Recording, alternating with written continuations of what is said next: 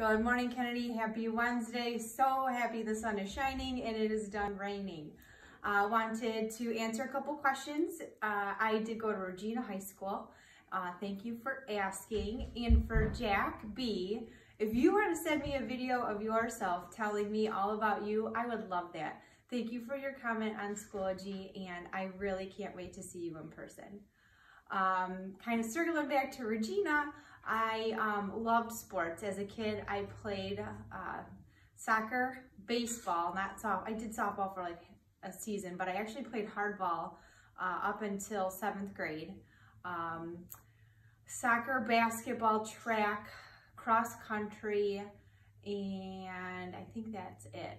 I did travel basketball and loved it, and then I played basketball all through high school, and then I did do 1 year of basketball at Macomb. And something that I realized is that I really thrived on being very busy all the time.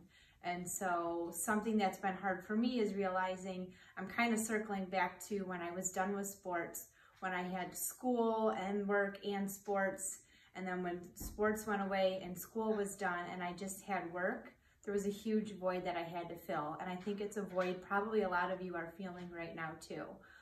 So be kind to yourself, get used to this strange time that we're in, and know that you are still kind of grieving and going through the loss of your sports or your activities right now, but that they'll come back. And they might be different, but they will come back. So stay active and stay healthy.